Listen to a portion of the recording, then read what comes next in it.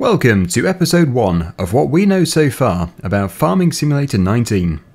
The first news we had about Farming Simulator 19 came about on the 7th of February 2018 when Giants attended the What's Next at Focus Home event. This essentially gave Giants the opportunity to explain their upcoming game to journalists, and then they would in turn create their own news articles about the game.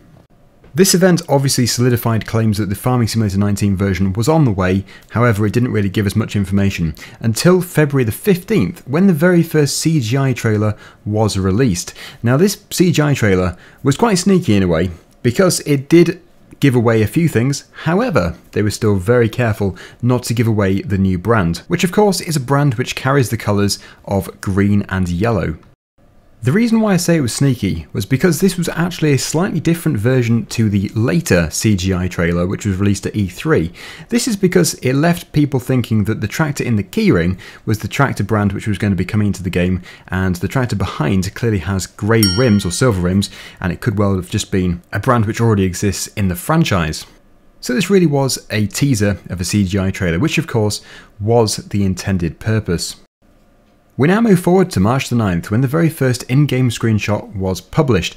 Now this screenshot actually was not only a spectacular screenshot, but it did leave a few questions asked, and that was mainly, what on earth is that tractor in the background? Now a number of people instantly said, it's a Fendt, it's alright. You don't have to get all excited about it being a John Deere because they're never going to be in the game, you don't need to worry. So, I zoomed into it, many people also zoomed into it, and we then discovered that it was indeed a Fendt. This in itself, however, was very good news because it meant that Fendt was staying in the game, which to a lot of people is fantastic. There are a lot of Fendt lovers out there. In fact, Fendt being part of AGCO also pretty much solidified that the Challengers, Massey Ferguson and Valtras would be staying as well. However, this did mean that everybody could calm down a bit because it would mean that John Deere still was not confirmed. Just a few days later, on March the 15th, another piece of information came out, and in fact this was a comparison between Farming Simulator 17 and 19's graphics. So as you can see here, they actually produced a slider on their website, which still exists to this day, where you can see the difference from the same angle and the same place on the map of the difference between 17 and 19. Obviously 19 being much more stunning with their enhanced graphics engine. Now I won't go into too much detail about the actual graphical engine itself because I don't know much about it. However, they did post a list of different things which are going to be integrated into this package, which is going to make the overall graphics much better. So really, from my point of view, as long as it looks like it does in this slider, I'm going to be quite happy. Moving forward to April the 1st, April the 1st obviously being April Fool's Day. Now, Giants have a bit of a tendency of creating April Fool's jokes and then actually bringing them to life, which is quite interesting. This is very interesting actually because the Commodore 64 version appeared to be their April Fool's joke for this year. However, with more news coming out about the release of FS19, it now appears to actually be a genuine thing, and it's actually part of the upcoming Collector's Edition. So, I'll tell you a bit more about that in a minute. I don't know much about it, but could it be true? Is it genuinely coming out? We will see. June the 12th. It's time for the full-length CGI version by Giant Software. This is the Farming Simulator 19 CGI trailer for E3. Now this one definitely gives much more information away. I'll come back to this sign in a minute. But obviously the big announcement, which I'm sure most of you have now seen, is this tractor just here, and in fact the brand of this tractor just here. The wheels have turned yellow, the rims are yellow. What could it be? It's a John Deere, of course. So, John Deere was confirmed to be in the game, which was absolutely amazing news. I don't know if it was totally unexpected, however I think a lot of people did stop believing that it would ever be part of the game, so this is obviously a huge shock for some people, but possibly quite expected for a number of others. Myself, I was expecting it to come. Sorry, just had to be a bit smug there. So yeah, John Deere is part of the upcoming Farming Simulator 19 game, which is just going to be an absolute delight to use their machinery. As you can see, there's also a new crop type which is cotton, and actually there is oats as well. The oats being made really for the horses, I believe. Horses are now in the game. As you can see here, there is some cotton being harvested by some very large Case IH harvesters. So among other things, the big announcement was John Deere, cotton, oats and horses. Now I'm sure that most of the YouTubers and streamers who actually covered the CGI trailer live overlooked the for sale sign to begin with, myself included. Of course it was a very exciting time, and yeah, I think everybody was just waiting to see which tractor was in the shed and didn't really look at this for sale sign. However, it didn't seem to get past many of the viewers. They seemed to notice it straight away, which was absolutely fantastic.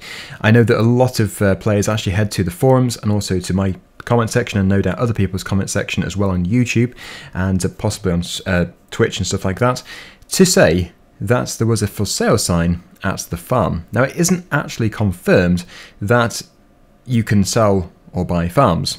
However, it's a pretty good hint. Since the E3 event and also the CGI trailer, there has been a small amount of extra information which has been published. Now basically, this is the Amazon German site, so amazon.de, and you can see the collector's edition and also the standard edition of Landwirtschaft Simulator 19 is now available to pre-order, also through Amazon Prime. You can also see that the release date is currently set to the 28th of December.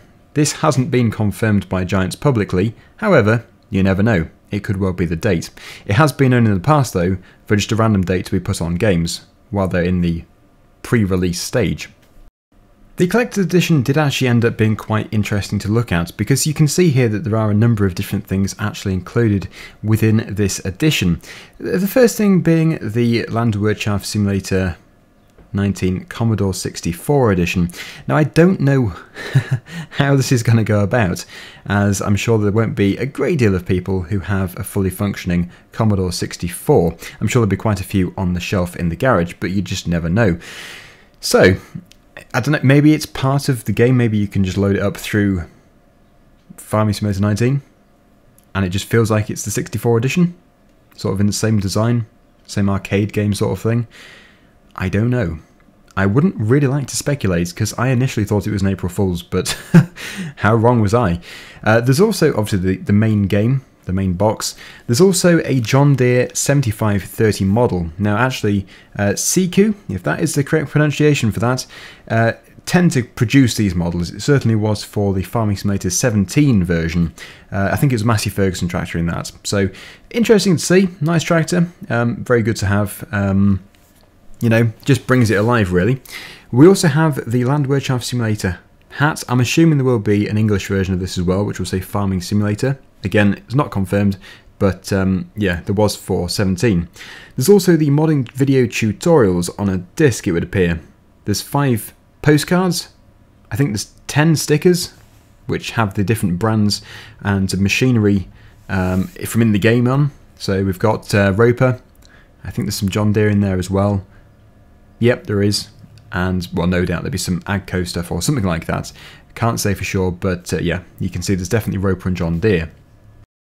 There are also A2 posters included, and if you take a look at the top left there, you can see it says downloadable content, the John Deere XUV 865M Gator, which is, I think it's actually newly released.